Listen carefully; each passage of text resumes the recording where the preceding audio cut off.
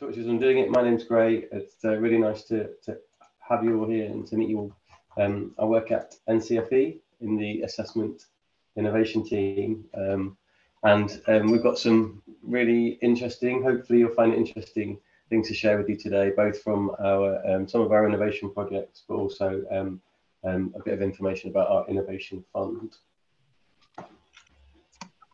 Okay, so we're, like I say, I work at NCFE. I think if most of you are joining us from north of the border in Scotland, which is what I'm expecting, you might not have heard of NCFE, because we're very much, or most of our market is in England.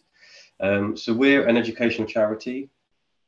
We've been around a very long time in lots of different iterations. We're currently a major awarding body for the vocational and technical sector, and awarding something like 500 different qualifications every year. But as well as an awarding body, we're also a charity, and our purpose, if you like, our charitable purpose is to promote and advance learning. And that's where our Assessment Innovation Fund comes in, that we want to tell you all about today. So, like I said before, thank you so much for coming. We have got about an hour or so of things to show you and tell you about, including a bit about us. We're going to hear from 3 of our projects, and you're going to hear about the Assessment Innovation Fund. And then we've got a half an hour slot at the end to hear from you about your ideas, and we can have some sort of hopefully really good discussions about the problems that you're facing and the solutions that you think you might have. So if I just make a start then on what we do at NCFE. Like I said, I work in the Assessment Innovation team, and so our team is focused on innovation and analytics with the purpose to implement a radical new approach to assessment.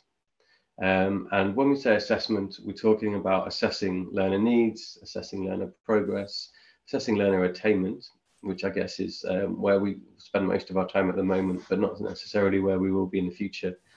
And those assessments should support our customers and teachers, obviously our learners, and support for a better learning experience, a better learning journey is what we hope.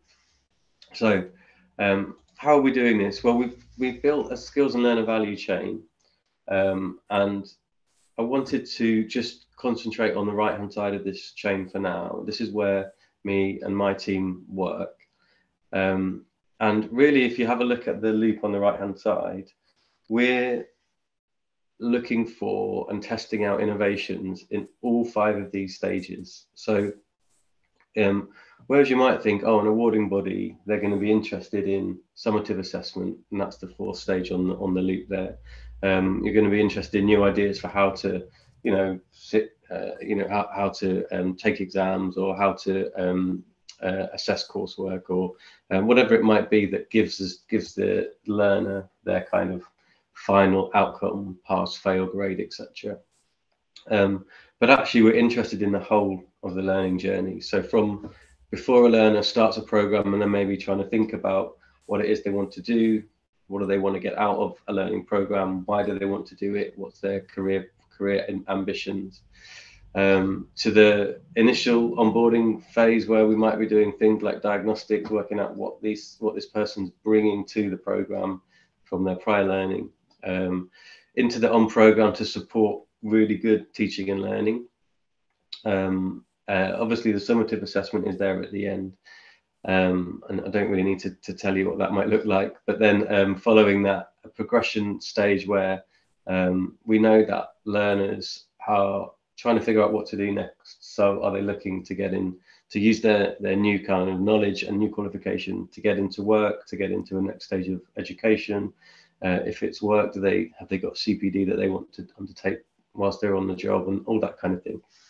So when we're talking about assessment, please don't just go straight to that summative assessment point. We are definitely interested in assessment at all of those different stages in the learner journey.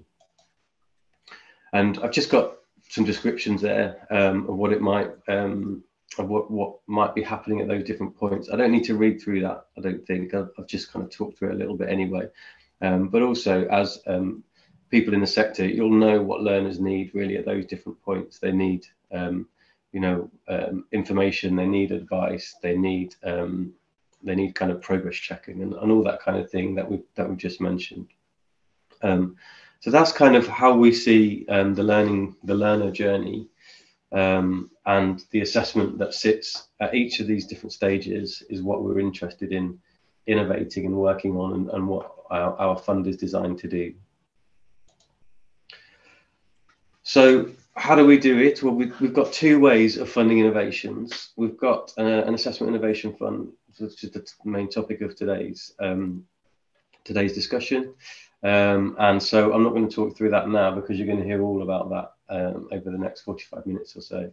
Let me briefly tell you about our sandbox testing environment, which is a place where we can test new ideas that have come from NCFE. Whether that's come from the work that we do in horizon scanning, talking to other people, or whether that's come from internally from colleagues at NCFE. And so we've built this kind of process, I guess is the best word for it, which can design, put into play, and then validate new ideas for assessment at any of those learning stages that that NCFE want to do. And I guess maybe those activities are more aligned with some of our commercial activity in terms of being an awarding body, and maybe they might some of that activity might turn into new products or services for our customers. So that's kind of our sort of internal place that we can go and test innovation. And the reason I'm kind of labouring this point a bit is that what it allows us to do is have an external place where we can fund innovation through our assessment innovation fund. That doesn't have to be aligned strategically to our commercial aims, but it can be aligned to our charitable aims. So if we kind of separate those two things, for the rest of the morning, we can talk about our charitable aims, which is to promote and advance learning. And that learning can happen anywhere. So whilst our commercial operation is focused in vocational and technical, that doesn't mean the Assessment Innovation Fund has to be.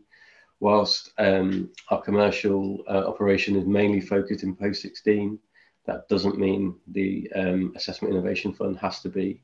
So, and also a really important point from today, whilst most of our market is in England, the Assessment Innovation Fund can be focused anywhere, and is already focused in lots of places outside England. So that's kind of a little introduction to our fund. Hopefully you're getting the idea that it's a really open fund, open opportunity for anybody to apply to who's got a really good idea about innovating some a form of assessment at some point in the learning journey. So I'm going to be quiet in a second, and I'm going to introduce our speakers for today. First of all, we've got, well, first of all, can I say thank you to both, to Peter, Aftab, Rebecca and Nicki for giving up some time today. The first project we're going to talk about or showcase with you is from the University of Newcastle in Australia. That's not Newcastle, England. And they are, and Peter at the university there is running a project around digital badges and what the impact of replacing grades with digital badges are on some of his undergraduate students. Then we've got Aftab, morning Aftab, from Bolton College, who's got a project with us that's in its sort of fairly early stages, but looking at real-time feedback, and Aftab will tell you all about that and his FirstPass platform that Bolton College have been developing. And then Rebecca and Nicki from Calderdale are going to tell us about their AIF project, which is using sim centres and augmented or virtual reality to try and replicate some of the assessment needed in health and social care programmes.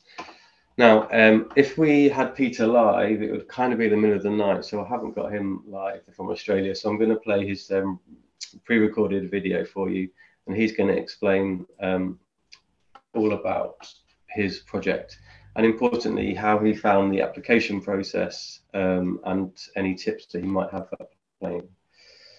Hello, my name's Peter Twining, and I'm leading the Digital Badges project, which was one of the first projects funded by NCFE. I want to tell you a little bit about what we plan to do within the project, and then talk a little bit about the application process. So, our rationale. We were starting from the position of saying we know that assessment drives curriculum and pedagogy. If we want to bring about change in practice within our provision, then we have to change the way we assess students. So that's our starting point. We're working in a context of initial teacher education within Australia, and our students have to demonstrate they've met the Australian professional standards for teachers. At the moment, what happens is our courses are mapped against the standards, and it's assumed that if you've passed a course, then you've met the standards that that course is mapped against. But in practice, if you get 60% on a course, you've clearly met some of the standards probably, but you may not have met some others. And the mark doesn't really tell you how well you've done against a particular standard, or what you need to do next in order to demonstrate you have met all of the standards. So what we're aiming to do was to replace marks with badges. Now, the literature tells us that when students are given a mark, they tend to ignore formative feedback. And so what we thought would happen is that if we gave them the badges instead of the marks, they would have to look at the badges to understand how they'd done on the assignment. They'd have to engage with the feedback, because the badges are giving them specific feedback about how well they've done against particular standards.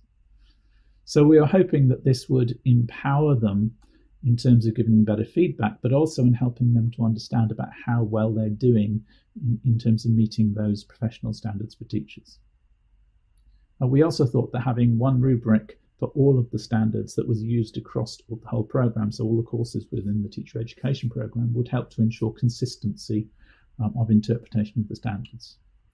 And we thought that it would be really helpful to make sure that the assignments clearly indicated which standards were being addressed within particular assignments. So, logic tells us that the digital badges will solve many of the problems associated with current forms of assessment, but we really lack evidence about their impact and about how to design and implement them effectively. And that's really the gap that this project was setting out to fill. So we were trying to answer questions like, does using digital badges enhance the quality and consistency of courses? Does it provide formative feedback to students? Does it empower the students by giving them a clearer understanding of the professional standards and how they're doing in relation to them and what they need to do next? Does it increase student agency? And importantly, does it have any negative consequences? Because it's really important in education that you don't just look for the positives, but you also understand the unintended consequences of things. So what did we plan to do? Well, we were having a phased approach, starting off with a small course, Educ 1048. This course tends to have a small number of students, and these are students who failed the course in a previous semester. All the students on the teacher education programme have to pass this course to progress to year 2. So the plan was to spend phase 1 doing all the preparation, getting the ethical clearance, updating the rubrics, and basically making sure everything was in place so that we could implement badges within phase 2. And then to implement it on this small course with half a dozen, not maybe 20 students.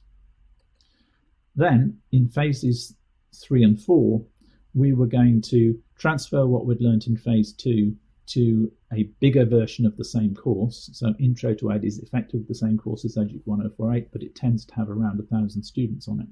And so we're hoping that we'll have refined the process sufficiently that we can then run it quite smoothly with a really large number of students. And all the time we're going to be collecting evidence about the impacts and the issues with implementation. And then in phases 5 and 6, the intention was to provide guidance both on design of digital badge frameworks and on the implementation of digital badges within the education system that can be used by other people to help them roll out the use of digital badges in their organisation. And then we were going to recruit some extra courses within our own programme to extend the use of digital badges and again collect further information about the impacts that they might have. So how are we actually going to investigate the impacts? We've got the implementation, we're rolling out the use of badges. How are we going to find out what impacts that they're having? Well, first thing to say is that we're very concerned about ethics, so we're making sure that all the students are having the same experience in terms of them all being given digital badges within the courses that we're using within the project.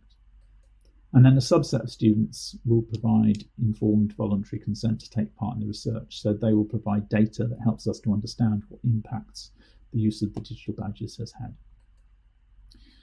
The core players here are the core team, so the research team who are running the project, the tutors who are teaching courses, and the students who are on the courses. The core team are collecting data on an ongoing basis about their experience of implementing the use of badges and the perceptions they've got about the pros and cons of doing so. The tutors are providing written feedback after every assignment, and at the end of course they're taking part in a focus group or an interview to give us a richer picture of what's happening in terms of both the marking of the assignments using digital badges and their perceptions of the students' experience of digital badges and what impacts they're having. The students are filling in a baseline questionnaire that tells us about their previous experience of using digital badges and how they tend to engage with assignment feedback in the past. And then after each assignment, they're doing another questionnaire where again they have an opportunity to tell us about how they've engaged with the feedback and their perceptions of the digital badges. And then at the end of the course, a subset of the students take part in focus groups where again we get that richer picture of the students' perceptions of the pros and cons of implementing digital badges within the course. And then all of that data is being analysed, and the intention is that it's going to help us provide guidance on the design of digital badge frameworks, provide guidance on the process of implementing digital badges, and provide evidence of the impacts of replacing marks with digital badges. So that was the plan. It's too early to tell you how it's going. We're on schedule to deliver all of this, but we haven't yet got the results ready to share. So what I'm going to do next is talk a bit about the application process. Now, this is going to feel a bit like teaching you to suck eggs. The process is actually relatively straightforward and pretty clear, but let's go for it. I've added in a stage 0, which is about your idea, and this is about you really sitting down and thinking very clearly about what it is you're wanting to do. What's your purpose? What are your research questions? And how do they align with NCFE's priorities? And importantly, what impacts do you think that they're going to have, and how are you going to evidence those impacts? So that brings us around to the practicalities. The questions about who's going to do what, and when and how are they going to do it. And here you need to have a really clear plan, a timeline that shows the actions that are going to be taken, and really importantly, links back to your research questions. How are you going to collect the evidence that demonstrates that your implementation is having the impacts that you're hoping it's going to have? And importantly, that you're looking for any side effects, any negative impacts that are also taking place. You then need to think about how much it's going to cost, the overall cost, and then split that into the cost to you and the cost to NCFE. The cost to you might be in people time, it might be in cash, it might be in intellectual property. But you need to show value for money by showing the contribution you're making that offsets NCFEs. And then you need to think about the risks and how they're going to be mitigated. You know, what are you going to do if a key player gets ill? What are you going to do if the software doesn't work? What are you going to do if you can't get into an educational establishment to test your ideas? So then we get to stage 1, the application form. And, you know, fill it in. Do what it says on the can. The guidance is really quite clear. And if you've done stage 0, if you're clear about what your project is, what your purposes are, and what your plan is, then the form becomes quite straightforward. I will really highlight the importance of marking up the draft contract. For me, this was the most challenging and problematic aspect of the whole beast. So really important you mark up the draft contract and submit it with your application. And if you're unsure of anything, ask NCFE. They're really very supportive and helpful, and they want the projects to succeed. And of course, it's really important that you pay attention to the scoring system. This tells you where to focus most of your effort. It tells you what the most important criteria are from NCFE's point of view for you to get through stage 1 and to get to stage 2. And finally, just to end off, I'd say, you know, take the leap, apply. You know, it was a very positive experience for us. And okay, we got funded, but actually the success rate is higher than on a lot of these bids. So I would really encourage you to give it a go. Thanks and good luck. Right, it's fantastic. I hope that you found that really useful and found it interesting to hear what Peter and his team are up to over in Australia. Apologies for at the end there, you might have heard an Australian rainstorm. So that's what the buzzing was in the background. Apologies if that got in the way of you listening. Okay, so we're going to swiftly move on to our second showcase project, and I'm going to introduce you to Aftab, and I'm going to allow Aftab to share his screen and tell us about his project.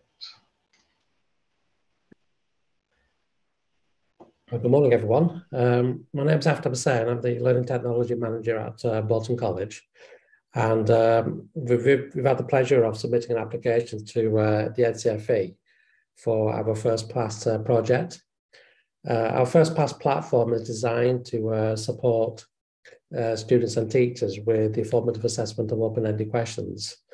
And the application process allowed us to scale up the service and implement a pilot quite extensively with a number of other colleges. So my presentation will provide you with a background into the FirstPass platform, the technologies behind it and what we hope to achieve from it. And also as well, I'll give you a short account of our application process and how that, what that entailed. So what is FirstPass? So analog machines and computers have been mediated formative assessment now for well over a century. And computers have been used to support teachers, typically with closed questioning techniques such as yes/no questions or multiple choice questions. And whilst this method of assessment has been valuable, it is quite a narrow measure of garnering a student's understanding about a particular subject topic or the wider subject that they're studying. And the platform, which has been developed by the college, seeks to address this by enabling teachers to pose open-ended questions to their students. So what happens is that the platform allows the teachers to pose open-ended questions, and it allows a computer to analyze the text that's been written on the screen in response to that open-ended question by the teachers. One of the interesting areas that we've been developed as part of the FirstPass platform is its ability to provide real-time feedback to the students. The ability to provide real-time feedback is important because typically when you go online and you're responding to a free-form text query by the teacher, is that it could take a few days or a week or more for the feedback from your teacher to arrive back at you.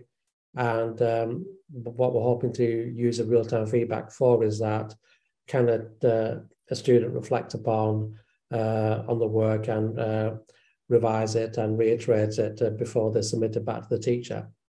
And the idea is that if we can deliver real-time feedback that's effective, then by the time the student submits it to the teacher, it's in a reasonable good shape and compared to a computer where no real-time feedback was offered. So that's one of the premises that we are hoping to test during the course of the pilot.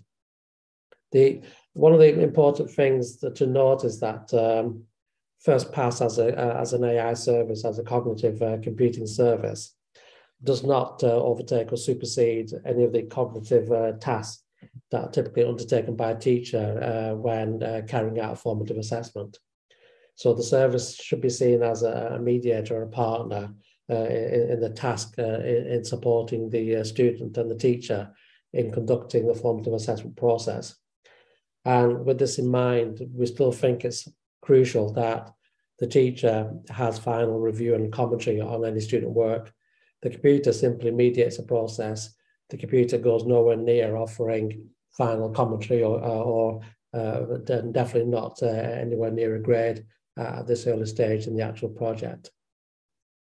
So what I want to do now before I go on to the pilot objectives is just to share a video that I've got with you. Let's see if I can. FirstPass has been designed to support students and teachers with the formative assessment of open-ended questions. One of the unique features of the FirstPass platform is its ability to offer real-time feedback to students as they compose their answers to open-ended questions. An early iteration of the feedback mechanism has been developed by colleagues at Bolton College. Let's examine how the platform currently delivers feedback to each student. The student needs to click on the assignment heading on the left-hand side of the screen to view the questions that have been posed by his or her teachers. Once a selection is made, the student can see a more detailed view of the open-ended question. The student then clicks on the Edit Submission button to start answering the question. On the right-hand side of the screen, the student can view the elements that need to be covered when answering the open-ended question. The student can also hover over the hint elements to garner more information about what needs to be covered in the answer. Once the student is ready, he or she can start to compose the answer on the screen. As text is entered, FirstPass will start to present real-time feedback to the student. In this early iteration of the feedback panel, the platform highlights the elements that are successfully covered by the student. With regard to this particular question about why people choose to set up as a sole trader, the student starts by stating that some people don't like reporting to others. The feedback panel on the right-hand side of the screen reflects what has been written by the student. As part of the answer, the student also states sole traders are rewarded when they get to keep the profits that they have made running their business. Once again, the feedback panel in the FirstPass platform registers this as a correct response to the question. The student goes on to state that the accounting processes for running a sole trader are easy to manage. Likewise, FirstPass indicates that this is an acceptable response to the question that has been posed by the teacher.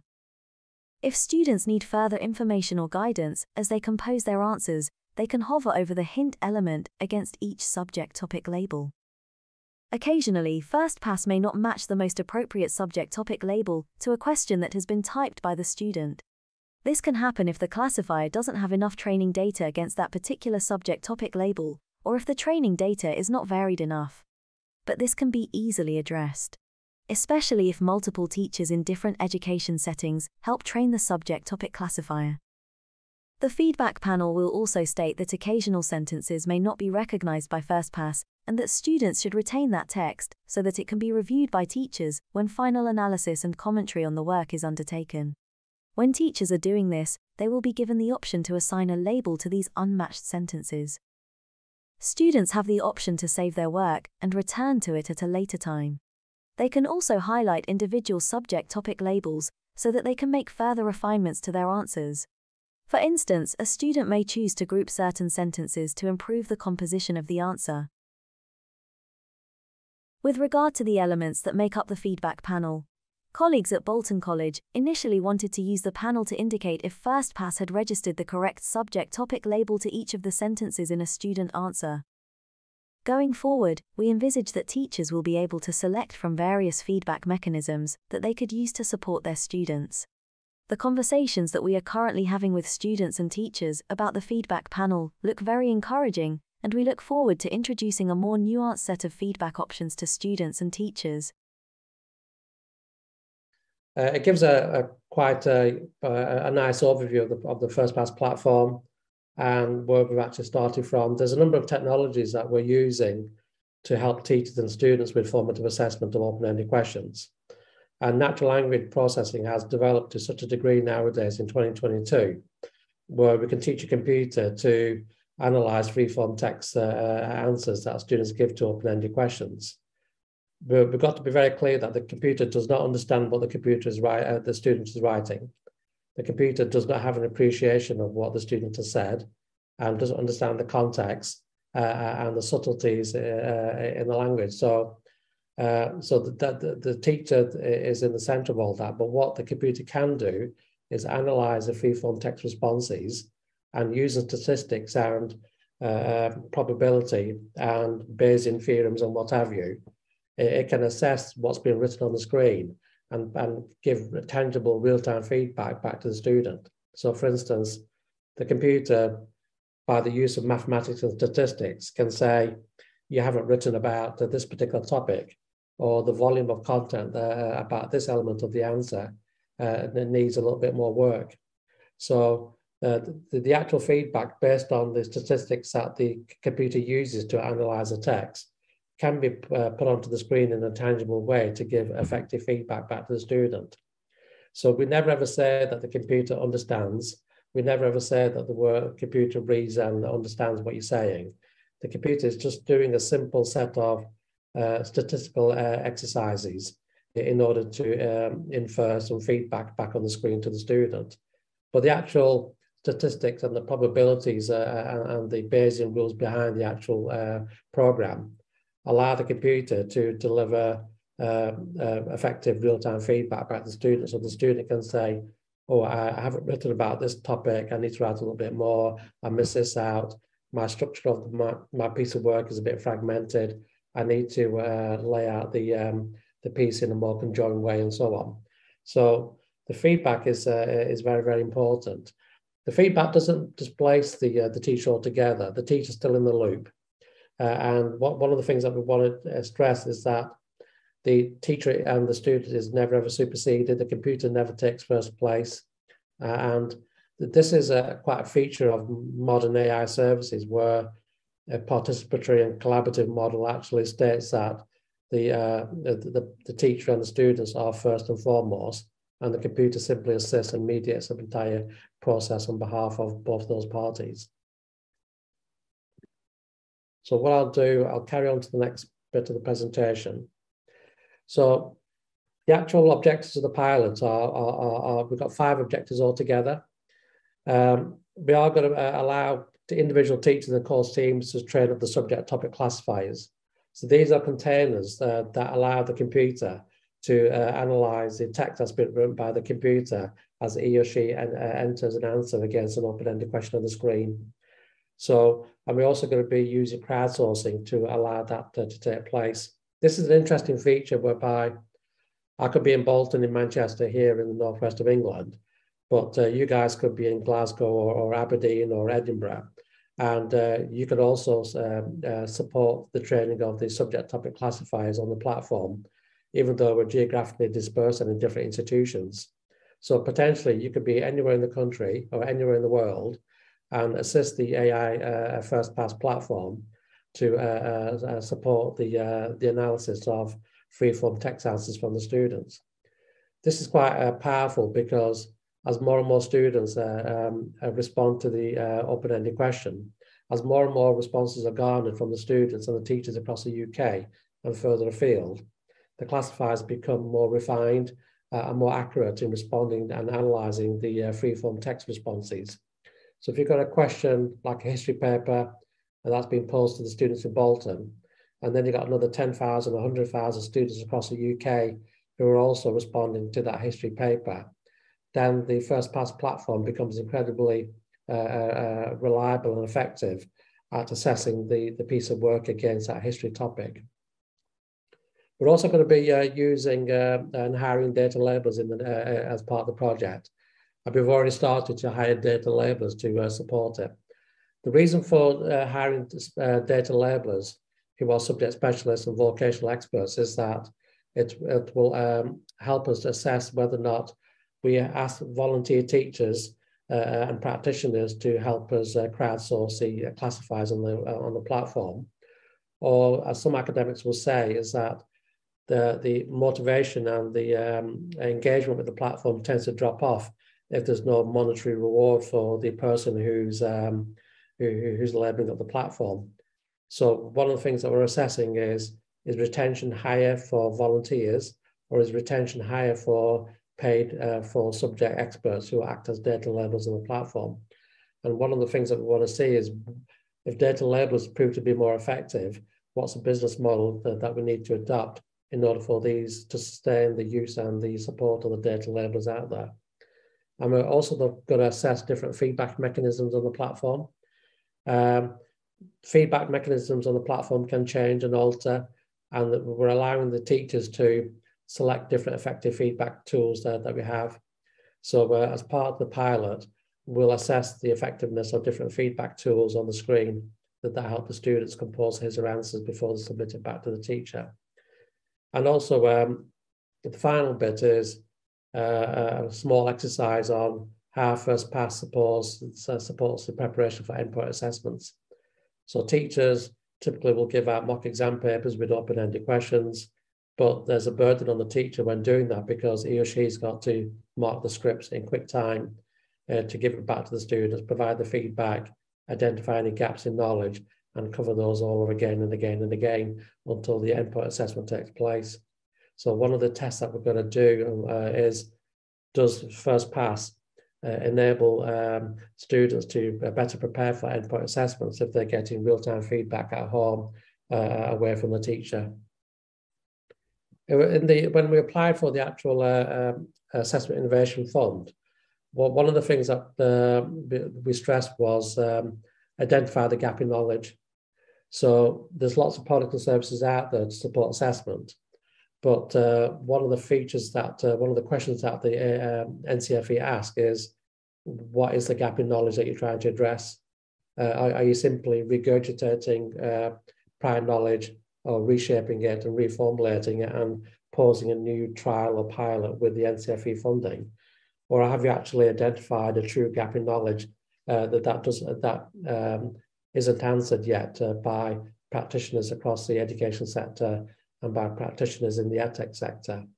So identifying that gap is a must for any applicant to the fund, because it does add credibility and add some weight to your application if you've identified a huge gap in knowledge in your proposal. One of the things that we've learned is that when we're submitting the proposal, we've got to be very concise in our use of language, and without being able to be concise, you're unable to actually propose a solution or a proposal to the NCFE as part of its funding program. And we feel that having more and more internal conversations in your team to wider audiences allows you to be more concise and more animated about what you're saying. And the more conversation you have internally within your own organization before you submit it will help you with your application process. And we've also discovered that as part of our application process, working with other stakeholders is a strength. And I know amongst the colleges and universities in Scotland, you've already got a very collaborative approach in the way you work and the way you adopt new technologies. But we've also learned from yourselves in the sense that we work with broad stakeholders in strengthening our proposal. So for instance, we got the help of IBM Research in the UK, who are supporting us in the background, but also we said that's part of the pilot. We wouldn't just do one at Bolton, but we would actually seek out the support and the help from other colleges who are taking part in the pilot.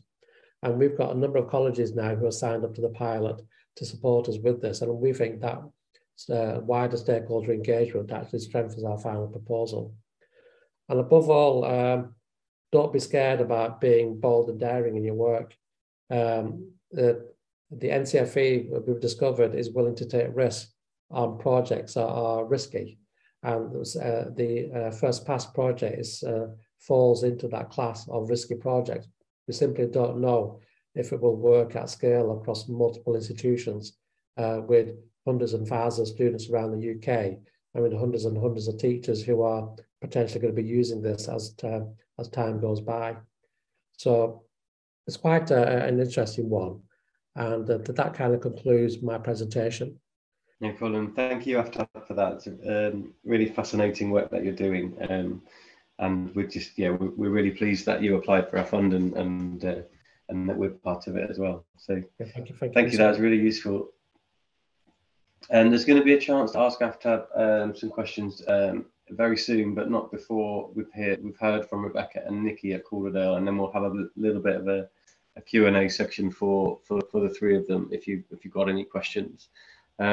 So over to you, Rebecca and Nicki. Feel free to share your screen and tell us about your project. Thank you. Okay, so I'm Rebecca Weeks. I'm the project manager for this particular pilot project. This is Nicola Hudson. Hi, I'm Nicki Hudson. I'm the Head of Employer Services at Calderdale College, and I'm responsible in this project really for the stakeholder, partner and employer engagement. One of the things that we wanted to mention first and foremost is the fact that we've actually got an internal project team for this particular pilot, and also an extensive wider project team and an extensive stakeholders and partners network. And we've got some 4 professionals working for us, some with in-kind for a knowledge share basis, and some with actual monetary remuneration. So I'll just keep moving on, and then I'll weave the wider project team in as we go. So our research hypothesis is, I'll read this out. Learners who access the use of virtual or augmented reality and simulated experience as part of curriculum delivery and assessment will be better prepared to enter the workplace or progress further in education. The rationale for this particular scenario was basically, we were looking at the fact that in higher education, the standard of teaching in higher education it can be deemed to be a lot higher, mainly because of the actual technical equipment and the resources which are available to students, and also within CPD, within the workforce as well. Simulated experience, augmented, virtual and X-reality, that is all pretty standard in health. But in social care and within FE, it's just not common practice. There are a few FE providers that might have a simulation centre, but normally that is because of an affiliation with a teaching hospital or with a university, not as a standalone.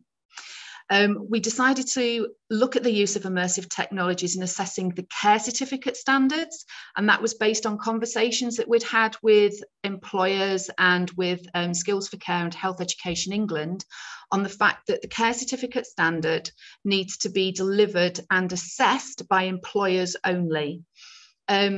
Our employers told us that that's approximately £1,000 per person to put them through the care certificate standard and assess them. So we thought if there's anything that we can do within FE to minimise the cost to the employer, obviously that's going to be a really beneficial thing. And also, who assesses the assessor? You know, employers, are they the correct people to actually be conducting an assessment when it's a standard and it's based on competencies?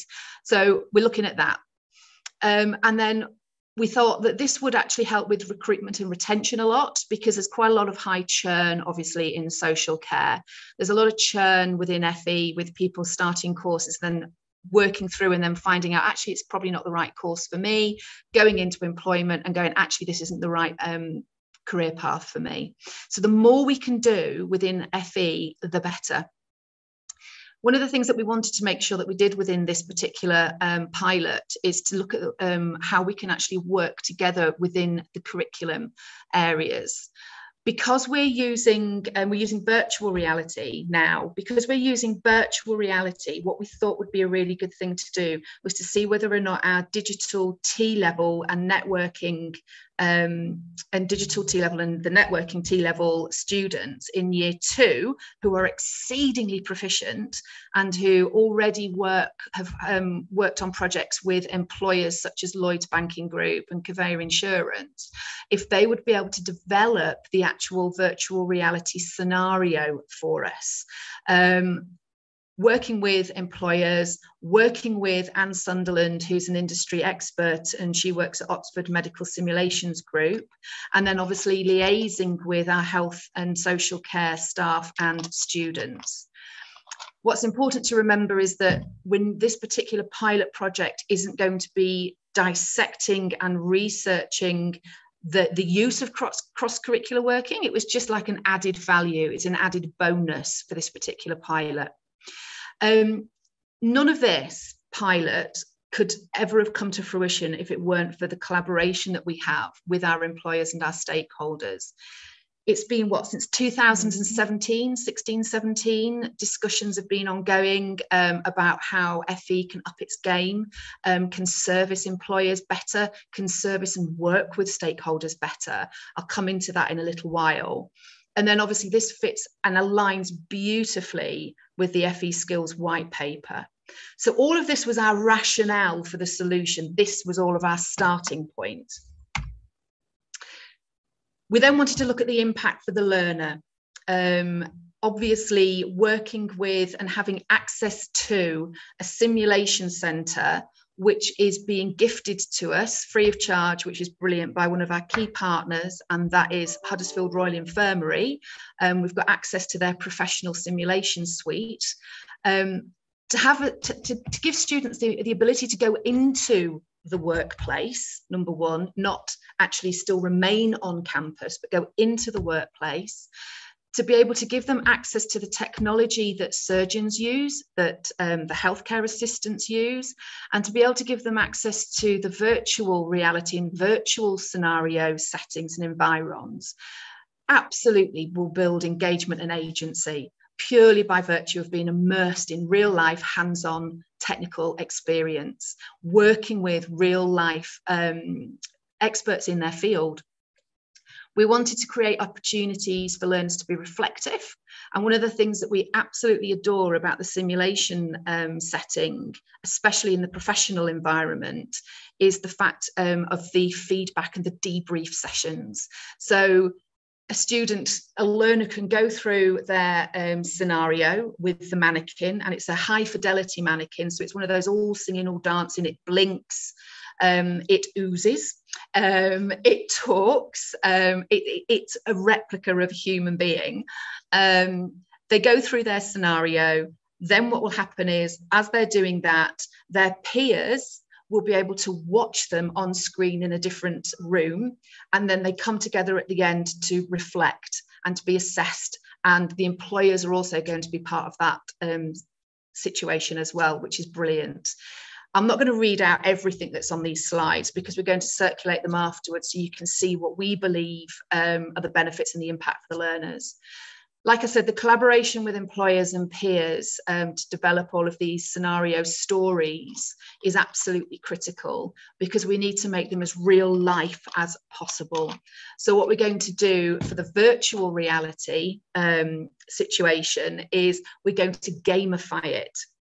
So when the user puts on their headset, the first time they encounter the scenario, which will have been built with the employers and built with Anne Sunderland to make it a real life scenario, it gets progressively harder each time they go in and practice their skill set. So when they become to the assessment points, the 3 assessment points throughout the academic year, we can actually start to track and measure the impact of them using the simulation centre and also the headsets. It's about replicating a real working life environment. One of the key reasons why Skills for Care believe that it's up to the employer and the employer is the correct person to be signing off the competencies of the care certificate standard is because it's not all of the standards can work unless you've got a physical person there. So we understand that. We understand that the majority of the care certificate standards is knowledge-based. So it's things like standards, if you aren't aware, things like risk assessment, it's manual handling, prevention of infectious diseases, etc., and GDPR. We understand that sometimes you need a physical person there because that's real, that is proper real life. But if we can do as much as possible before they get out into the working environment, or the learner then progresses into further education, the better. It's about testing the skills and it's about measuring behaviours. The reason that we've plumped for the Oculus Meta Quest 2, and this is a real quick turnaround change. Originally, in our first application, it was virtual reality. Then we were informed by another one of our key partners, NHS Digital, the Immersive Technologies team, that it would be HoloLens is what we need to go down, and virtual reality.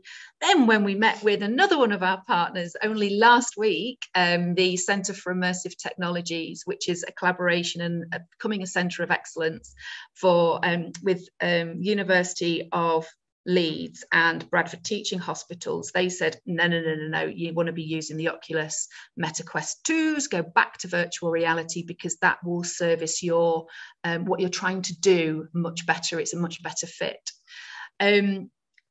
One thing to mention is that our students on the T-level digital and networking courses, they're very proficient already in working and in Agile. And they've got pragmatic waterfall, but they actually work already in Agile. And so they're used to working with a Scrum Master, they're used to sprint planning, etc. So this project fits with their second year project, which is great. The care certificate standards have been embedded within our core curriculum delivery now. So again, nothing of this is outside or now above and beyond what is already being taught. This is all now thoroughly embedded within the core curriculum. Project timeline has shifted a wee bit, and I'll come into the reasons to why that has been when I talk about our application process. But as you can see, we've got a very distinct defined stage, delivery stage and reporting stage. It's all based in our academic year. It all has to align with our core curriculum and delivery, and therefore it has to actually work in harmony with what our students have to learn and pass as part of their core curriculum. So as you can probably imagine, it's a very, very complex and multifaceted pilot. But the beauty is that we've got a really strong partner and stakeholder relationship and collaboration, and with employers as well, which is great. The research and the research methodology, which I'll come and talk to in more detail a little bit later with about our application process. We're very lucky in the fact that we've managed to negotiate with the University of Huddersfield and Professor Nigel King, who was the one that, I'm not a research person, so please give me some sway when I say he developed, I presume he developed, template analysis. Has written many a book on it now, and it is now a research methodology used by researchers and academics. I'm going to move on to the next research, the next project journey and the application journey, because all of this fits together. So for our project journey, as you can see, and as I mentioned, 2016-17, we started working with Health Education England on a project looking at building a digital ready workforce and the digitalisation of the social care employers. 2018, Care 21, which was a programme delivered by Nicki and Health Education England, looking at skills, knowledge, attribution, the qualifications and linking to curriculum. Worked extensively with employers on that one. 2019, an ESF funded project called Let's Talk Real Skills brought all of the above into one cohesive package and broadened the conversations with the key strategic partners. And it really solidified the building blocks as to where we are now and the reason why we're doing what we're doing with this pilot. And then throughout 2021 was the scoping of this project with employers and partners. Our application journey is that we failed. We failed our first attempt under round 2, and I'll come in to talk to you about why that was in a minute. And then we were successful upon round 3, so on our second application. One of the key things that I want to talk about is the fact that we had a really good, solid project proposal, but we're FE. We're not university, we don't do research, we don't talk academic research. And so the research and the research methodology was one of the key reasons as to why we failed in our first one. So here under 2001, we lacked the detail and understanding of a research project. We started with the beginning. So we started with all of this what was our project journey?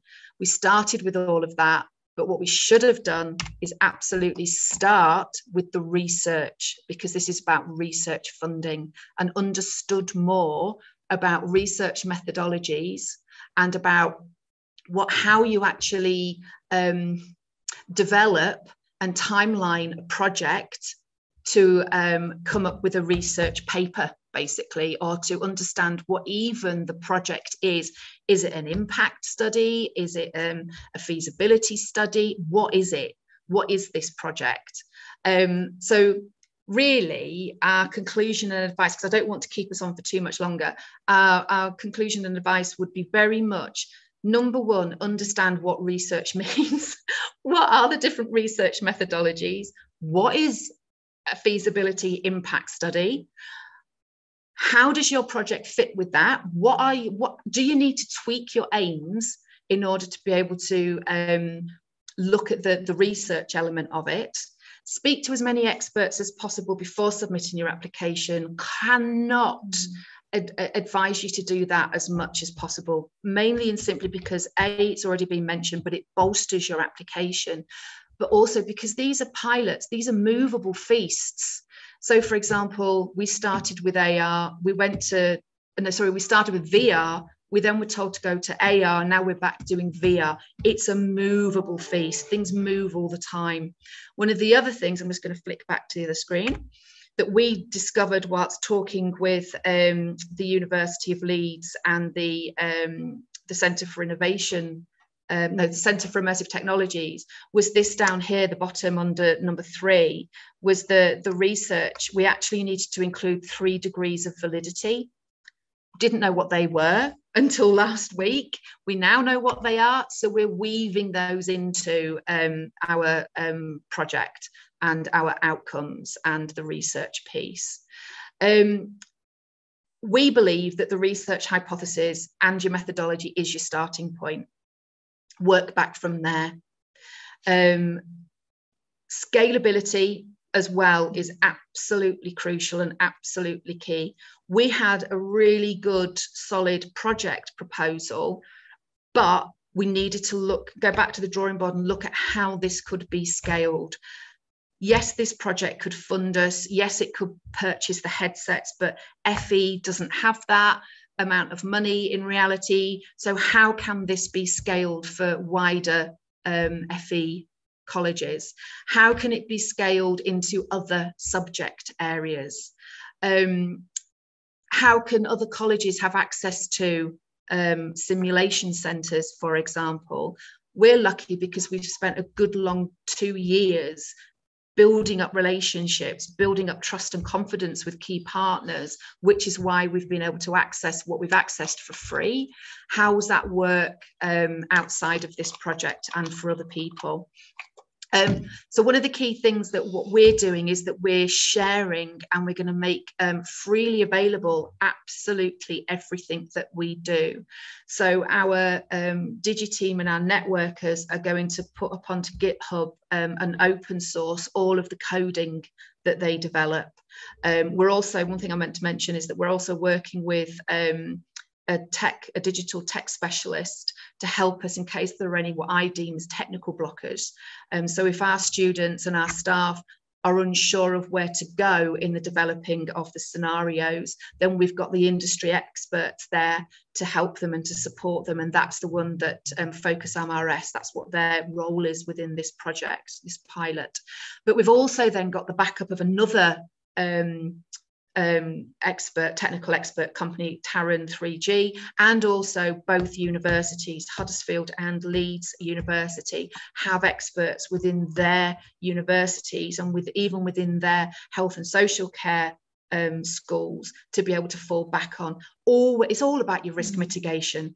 Always think of, okay, if that doesn't work, what else can we do? If that doesn't work, what else can we do? Where can we go? Put all of your building blocks in place. Be realistic, don't be overly ambitious, keep it simple. This is a pilot for us. Nicki will testify, I tend to get carried away somewhat. That's why I haven't been able to speak yet. I can get slightly carried away and world peace, world domination, etc. Work out everything in 1 year. So be realistic, don't be over ambitious, keep it simple.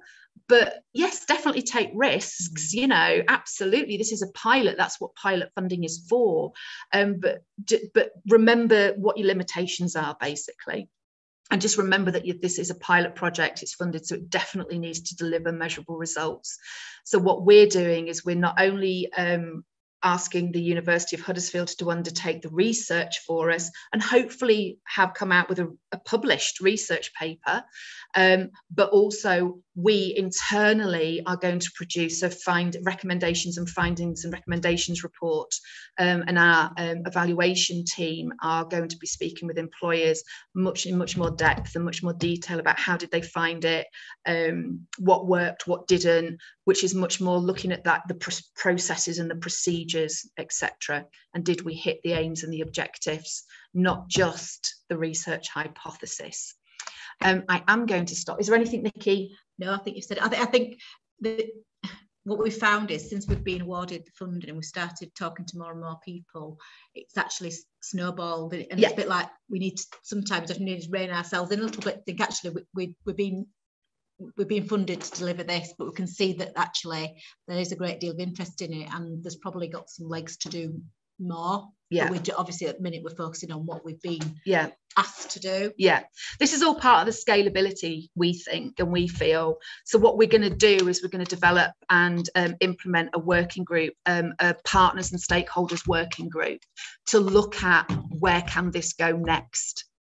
How can we widen this pilot to make it a much bigger impact study, as is very much a feasibility study at this stage. What is the impact? Where can we go to conduct an impact study? What does that look like in research language, and within a research piece, and then take it from there. We can't look at this as just in isolation, because it's not. It's the starting point of something much bigger. And we also want to be able to use the findings. Well, the assumption is that we'll be able to use the findings to lobby the DFE to say, actually, you need to start funding FE much better in order for us to be able to have things and resources like a simulation centre, even if it's jointly between different colleges, and then also go to Health Education England and lobby them to say to them, you need to fund us in the exact same way that you fund higher education, because at the moment they just don't. Social care needs the funding, FE needs the funding, and the employers will then benefit, as will the students. I'll put my soapbox away now and stop sharing. If I can work out how to do that, there it is. Thank you. Thanks, both of you. Yeah, it's a really interesting detail about your project, and thank you for telling everyone about your first go and the fact that it didn't work out and you came back. I think that's really kind of useful and very, very noble of you. So we're going to pause in the presentations just for a few minutes now. If there's anybody that wants to ask a question, either in the chat or come off mute and ask the question to Aftab, Rebecca or Nicki, about either about their project or about the process of applying for funding for NCFE, then now's your chance to do it. So I'm just going to, yes, Stephen, please do come off mute and ask a question. Thank you.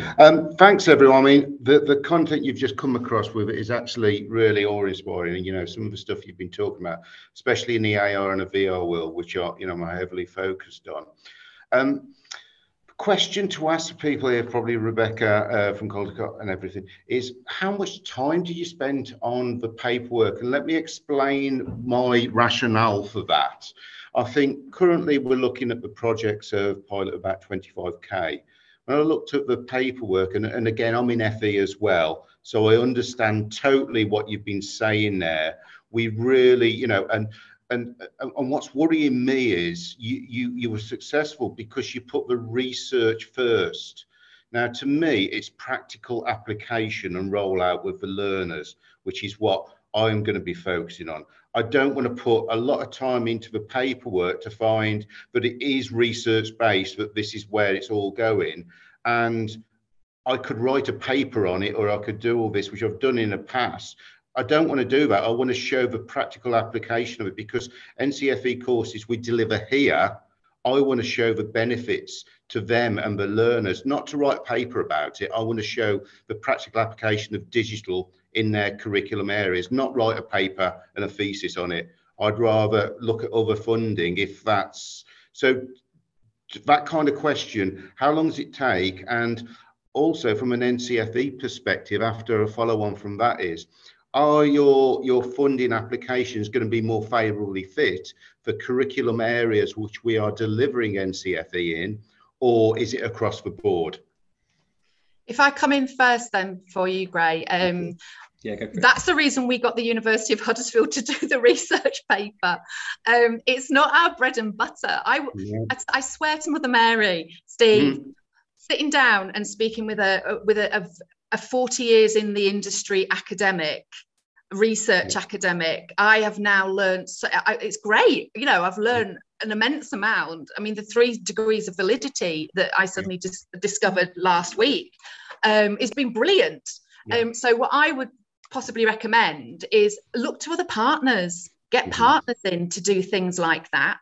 All you have to remember to do is to timeline it in your project timeline. So we're looking at the key assessment points. Obviously, you'll have your baseline, your first point, and your second point assessment, endpoint assessment. We're weaving all of this in around those particular points, so it minimises the impact. We don't want our staff, as you will appreciate, who are up to here as it is anyway, having to do any more than their day job. Yeah. The biggest element for us and the biggest front end piece of work was mapping across the care certificate standards and seeing where within the curriculum we're using the Cert Prep level 3 and T levels and the transition groups. So just to give you the context there. So that was the biggest part to do, was all the mapping across as to where it fitted, where each of the standards fit within, and then how we can actually then demonstrate those competencies at those points. But apart from that, yeah, absolutely, no, it's not our bread and butter. I'm not the expert. FE is not the expert in feasibility studies and research. Go out, I am sure one of your local universities, I don't know where you are, would have somebody who can use it as their project, one of their projects. Yeah, thanks for that, makes perfect sense. Yeah, and I think if anything else, and I don't go any further, Rebecca, we need to talk about what you've been doing, because I'd love to see how we can incorporate into our college. Thank you. Thanks for that, Rebecca and Steve. Steve, I'll just give you a little addition to that. The fund is the purpose of the fund is to really provide an opportunity for people to test out their idea with learners. So it's definitely or with teachers or whatever the end user is. It's definitely not an academic desk-based research fund. However, I think the point that Rebecca and Nicki were making in the presentation is we do want to build a really good evidence base. So when you are testing out your idea with learners or teachers or whoever, you need to think about a research framework that will provide a really good evidence base. So you need to think about, you know, can I put a control group in here? Can I use a really good research design that will stand up to scrutiny? Those kind of things. So we're not expecting people will only get a research paper out of this. That might come out of it, but what we want is ideas and solutions that have been really well road tested and impact tested with learners and teachers. So hopefully that kind of gets to the research bit. Your other question was about NCFE, whether we would look more favorably on something that's focused on NCFE products. The answer is definitely not. And it goes back to what I was saying right at the beginning. The fund is furthering our charitable purpose, not our commercial purpose. Right. So please don't, you know, if it's an NCFE qualification, then great, you know, that's obviously fine, but please don't please don't try and shoehorn something in that's an NCFE qual if it's not the right one. That won't, you know, that's not necessary at all. I think where I am is the areas that we deliver for the NCFE here do fit, and that was my initial thought as soon as I see the fund come up, that well, this would work in our public services and crime scene and things like that. You know, that's the kind of area I was looking into, and it's a course we deliver for NCFE. So, you know, Okay. but mentioning that in there, that probably would be beneficial as well to say, you know, just as as an additional line. Yeah. Okay. Yeah. I mean, definitely mention it. It's part of the detail, but yeah, that's fine. Okay. Thank you. Great. Okay, sorry, thanks can I just say Steve. one really quick thing? Sorry.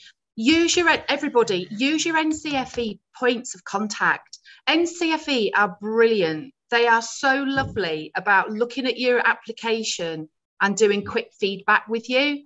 They're really, really lovely, and they're really open, and they're really approachable. This isn't one of those funding streams where you're on your own and the funder's like over there somewhere and you're well over there. They're not like that at all. Thank you. Thanks, Rebecca.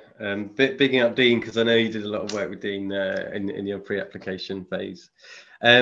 John, I'm not sure. Please feel free to come off mute, John, and ask your question. I'm not sure if it's directed at Rebecca, Nicki, and Aftab, or whether it's for Dean and I. But please go ahead and ask it. Yeah, thanks. Yeah, it's really directed at the NCFE, really, just to give you a bit of. So this is the question. It's really about community education for adult literacy, which is what we're involved in. We're a little non-profit company that's been developing apps and things like that. And I've kind of prepared a wee text, so I don't take too long to speak about it. So Citizen Literacy is a non-profit company focusing on improving adult literacy skills. And we're using a mixture of tech, analytics, and good old print resources, plus learning design, to help tutors, to help adults improve their literacy, reading and writing skills, mostly in community education settings.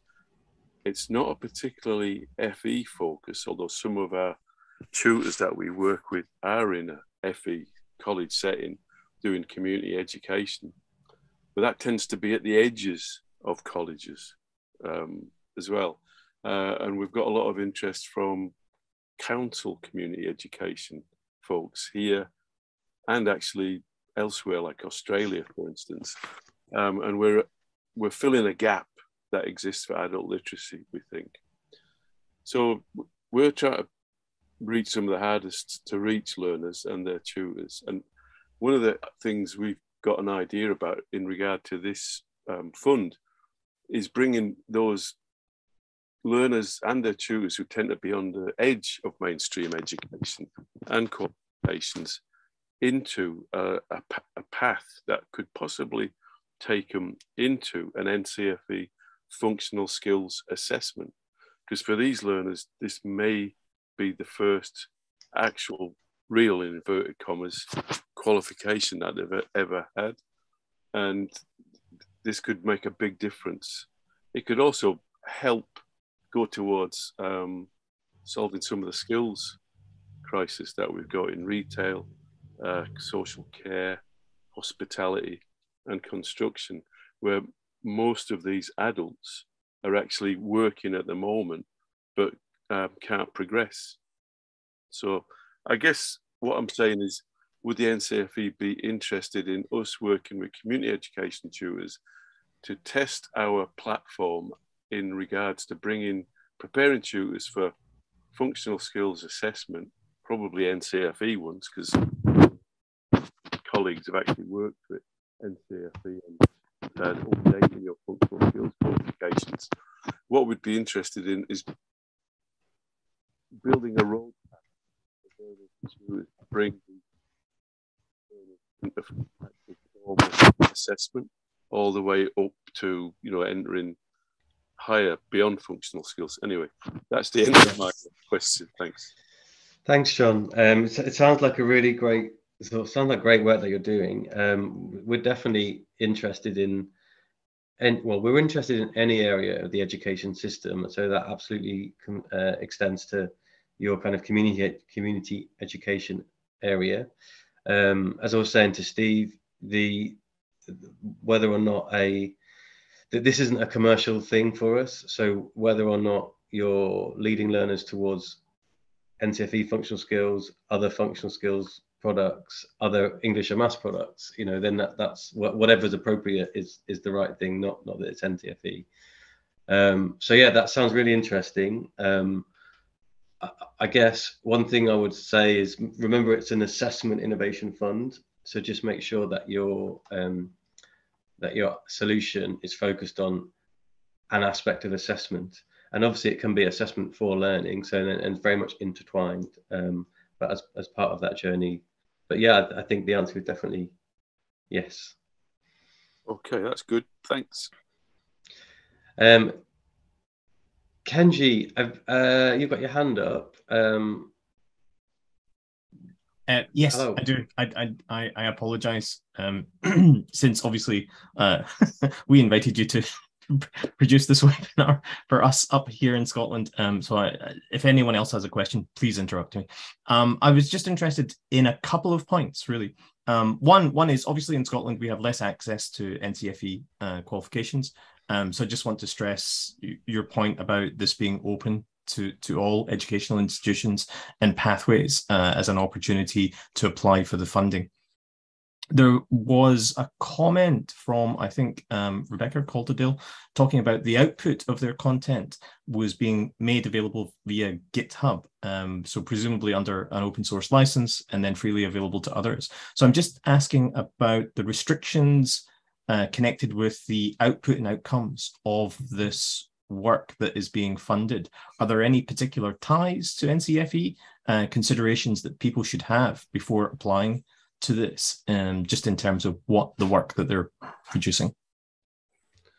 So no, there aren't restrictions. I think the default terms and conditions talk about NCFE owning foreground IP from a project. So that might be analysis, insight, reporting, that kind of thing. But we will be making that available anyway on our Assessment Innovation Fund website, so projects that get our grant funding will be reported on publicly. And so I don't really think there are any restrictions, Kenji, that anyone needs to be concerned about. I guess we do have some conversations with people who are developing new tech within a project, and we do talk to them about IP, and we're really open to negotiate whether that shouldn't reside in NCFE for lots of really good reasons. Often it's built into a lot of previous work, and therefore actually separating doesn't make any sense anyway. So no, I don't think people need to worry about that. We're really open, and we're hoping to advance the sector, not advance NCFE with this fund. It's like I said, it's part of our charitable purpose. And Rebecca has her hand up, so I just interrupting just a slightly more in terms of, so research has been talked about in terms of the application process. Obviously, co-working with a university in Calderdale's case, Aftab, I'm sure, has a huge background around research, but in terms of how much weight do you put into that formal aspect of the research? So typically in Scotland, for colleges here, I'm sure us, CDN, would help with any aspects of if they needed help with forming an action research proposal as part of this. How much does that play into the application and the success, would you say? It definitely does play into it, because what we don't want to do is put money into an idea that might be really good, but the project can't provide the evidence base to say to sort of persuade people in the sector that this is a great idea and it could work and it could have impact. So it is important. Just from that then, so because we saw the presentation today from Peter, based at a university, and also Calderdale with the help with the University of Huddersfield. Would you say then an application is better served if there is collaboration with a university, or more weight is given? Or is it a question of, as long as they can cover the evidence base with some formal action research with the evidence base to support that, then that would be sufficient? What advice would you give? And yeah, I think interested to hear Aftab's. point of view too. Your latter point is absolutely sufficient. We do find that people do often partner with the university. I don't know, probably about, I'm just thinking maybe 3 or 4 off the top of my head of our 8 live projects have a university partner. Definitely 3 that I can think of. So yeah, it does seem to be an effective way to do it, but it's not obviously the only way to do it. So it's not a must by any means. I'm just gonna stop us there if that's all right, because we wanted to share with you a bit more detail about how to apply in the current window. I think that's probably the best place to finish off. So Dean is going to tell us about that. Dean, I'm hoping you can fit in your slides into 5 minutes, even though we gave you 10, to see how you do. I like a challenge, to be fair, Gray. It's great to see everyone as well. Some great questions there as well. Just before I start going through sort of the intricacies, I guess, of the window, what I would say as well is we are running workshops as part of this round. We had our first workshop yesterday, had about 25 people in attendance. It's a great opportunity to come and ask a lot of those questions. And we've generally got a small sort of breakout session as well, where typically we try and have 5-6 people in one room, where it is possible to really go into some detail with regards to the specifics as well.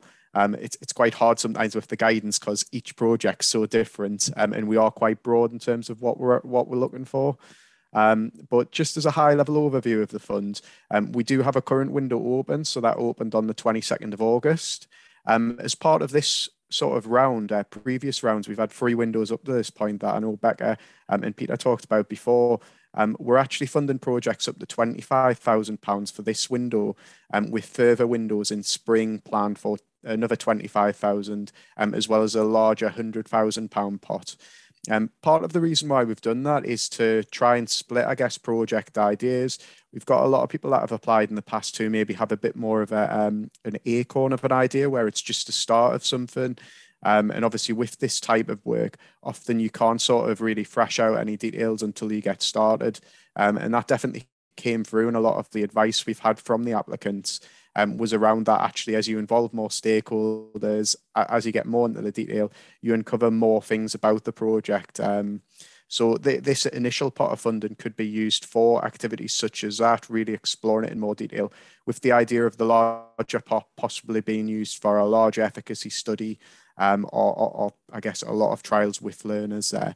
And hopefully that'll form a bit of a ladder approach where, you know, it provides that opportunity of applying for more funding at a later point.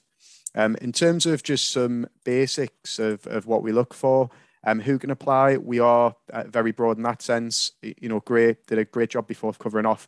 It's not just NCFE qualifications. The fund operates both nationally and internationally.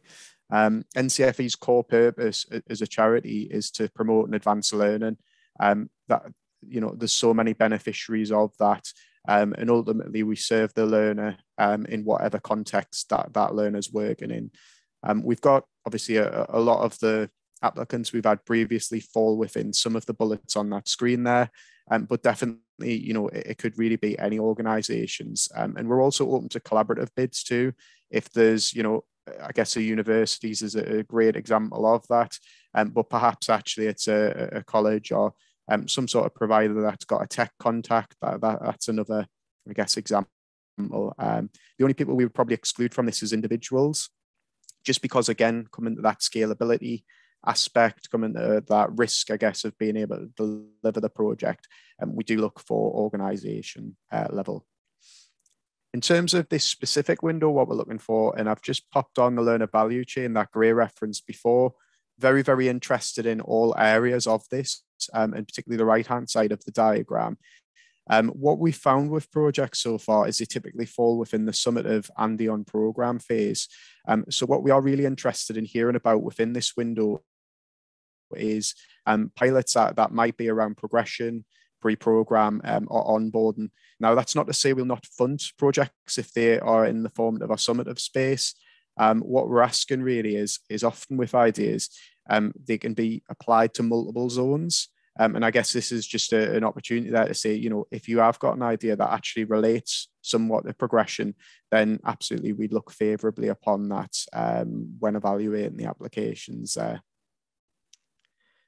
We've got a whole host of content on our website, and for the purpose of time, I'll not read all these out, but we've got lots of advice and guidance that say what assessment areas that we're focused on there. And what we would say is the idea or innovation needs to align to at least one of these. Could align to more than one. It's more than likely that it does. But what we look for is that for you to, I guess, elaborate on that within your application. Some specific dates for you, and we'll circulate these afterwards, but we're looking for a close on the 3rd of October at 9 AM for the expression of interest. We have split the application form this time, so some of the feedback from applicants such as Becca, Aftab, Peter has been that we are quite in depth in terms of what we asked for up front. So what we've done is we split it out into a 2-part process, where the first part really concentrates on what your idea is, what is the innovation, and what are sort of, I guess, the long-term aspirations of that, as well as providing details in terms of what context or problem area you're working with. So that's initially what the expression of interest focuses on. From that, we'll invite applicants to, I guess, apply for stage 1 in the week beginning the 10th of October, following some initial evaluation. At that point, that's when we look at the project specifics. So how are you going to deliver this? What sort of project plan have you got? I guess, what does a research methodology look like in detail? And you get a period of about a month there to, I guess, provide a first proposal on that. I mean, it's important to note at this stage as well, a lot of projects are iterative. There's changes all the time. Becca, last week, that was obviously a great example of a change. And we do work quite closely with applicants to, I guess, work with those, and you'll get a pilot partner in the form of myself or Gray to support you with that process.